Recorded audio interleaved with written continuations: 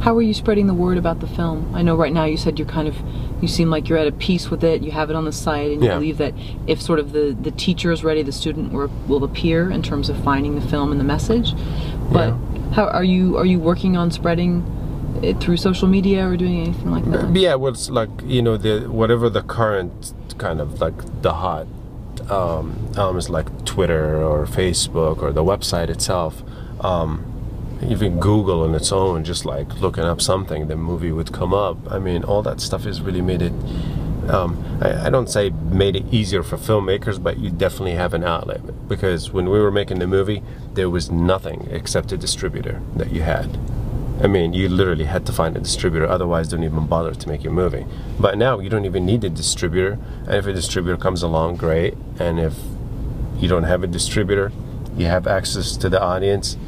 And you know, like the Elizabeth, the producer that you know Elizabeth, she's just very good at like taking care of Twitter, and I'm not very good at it. I'm not very good at the spreading the word. I guess I am spreading the word now. Is it hard for you to be self-promotional? I know a lot of artists have that. I just don't know how to do it. You know, I don't know how to do it.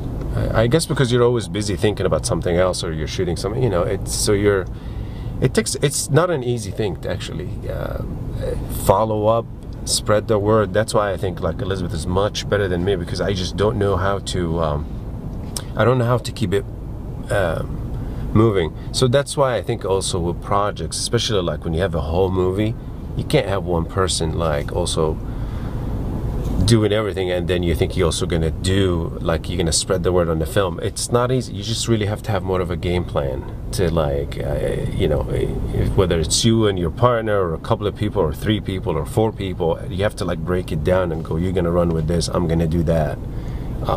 And I think it makes it more accessible, and you have to know what you're doing. So it's like, I'm not very good. I mean, I'm good with the internet, but with spreading the word, I think she's much better than me. So if one of you is good at something, I think they should just take care of it themselves. Sure.